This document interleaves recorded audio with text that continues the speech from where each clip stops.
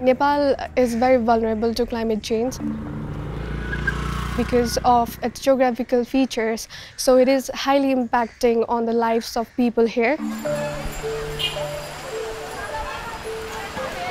We can feel the rise in temperature and natural disaster occurring like floods and landslides. And on the other hand, we are seeing changes in disease pattern in our country.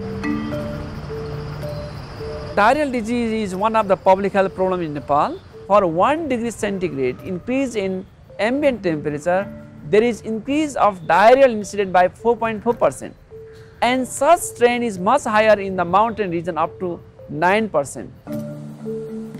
What happens is increasing temperature promotes bacterial growth, whereas increases in extreme precipitation enhances the spread of these bacterial pathogens in the environment. This is particularly relevant in resource-limited settings like Nepal, where people still practice open defecation and lack access to clean drinking water. So what happens is these bacterial pathogens that are in the fecal matter get spread into the unprotected drinking water sources such as rivers, lakes, and streams. People drink those contaminated water and they end up sick with diarrhea. The poorest communities are the ones that suffer from these big outbreaks of the diseases. They have poor access to healthcare, so it has a huge and disproportionate impact.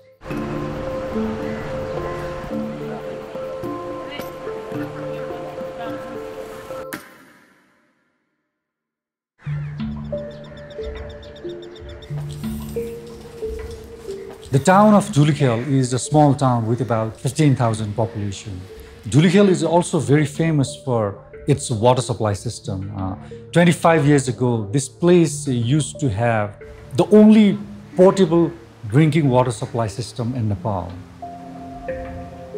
This whole water supply system was entirely managed by the local community.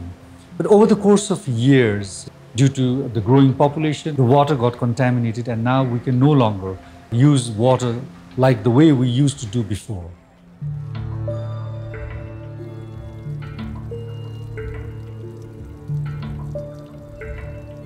In Nepal, over the years, we have improved the water quality in terms of coverage, but we could not ensure the quality of water. The water we drink is contaminated. Even in the Kathmandu Valley, like more than 70% water sources are contaminated.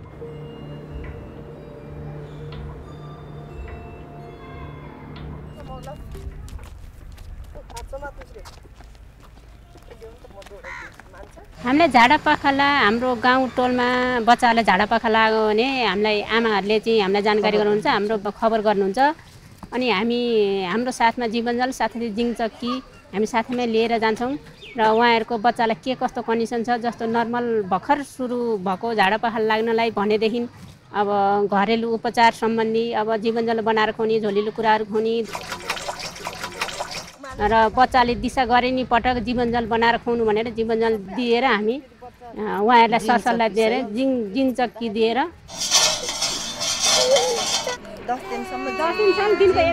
Community health volunteers are in charge of village, certain number of households within that village, and they are the primary health contact for all those people in that community. They just get basic training. Some of them don't even have a high school graduation, but they have the trust of the community. It's like one of the most successful model in the world is right here in Nepal.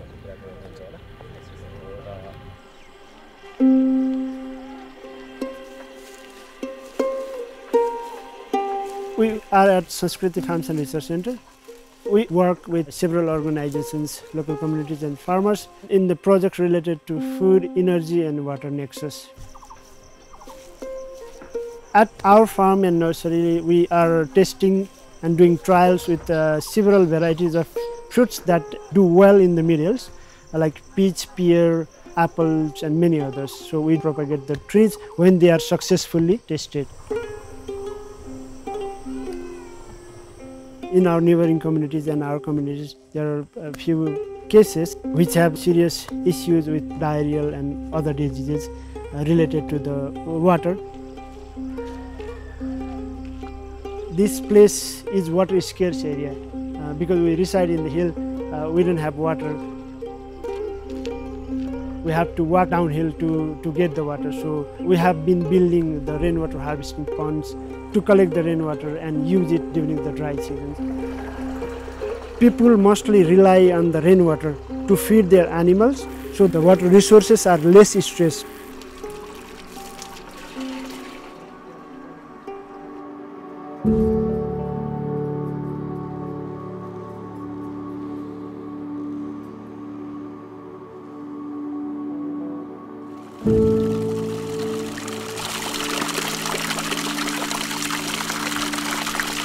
This tap name is called Falate. This has been the dominant water source in this area because it feeds more than 100 families directly. This is an ancient tap. You can just see this statue. So this was carved, and my grandfathers and big grandfathers also had the same like stone tap. So this is not new, this is all the old taps.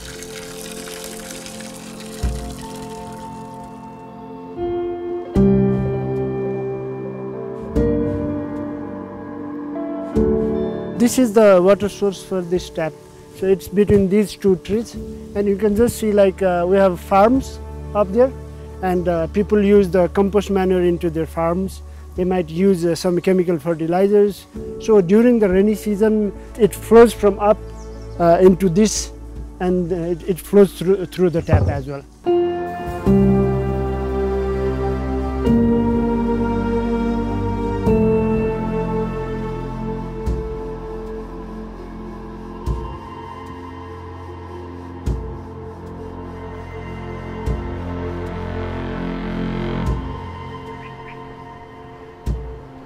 What we are trying to do is develop early warning system that gives warning good 1 to 3 months ahead of time to help communities adapt to the threats of climate change.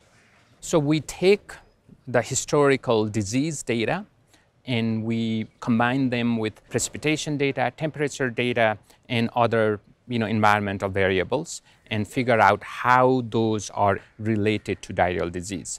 Then we take the climate forecast, and then we use artificial intelligence to figure out what the burden of diarrheal disease is going to be like 30 days from now, 60 days from now, 90 days from now, and compare those predicted estimate of disease to the historical norm, right? So then we create a color-coded map.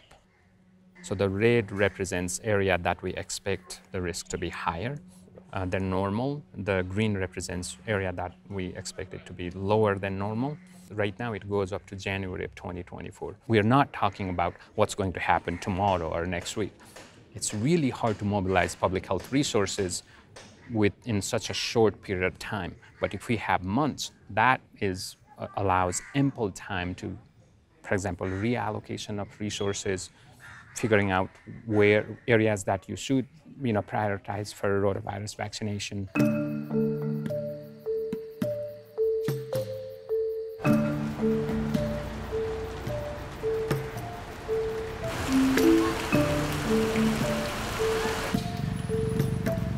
The impact of climate change is real. And as health professionals working in countries like Nepal, we are seeing it and its impact every day in our lives. Climate change is here. It's making people sick, it's killing people now, not 50 years from now, but at present. And what the IPCC report suggests is that even if we are extremely successful in our mitigation effort, which is not looking like it at all, the extreme weather events that we are seeing right now is not going to go away in the foreseeable future because of the changes that have already taken place. So that poses a fundamental question. How are we going to adapt to this new set of hazards as a society? If we start working rigorously around it. This is not an insurmountable challenge. We have to come together, the world as one community, to help address this.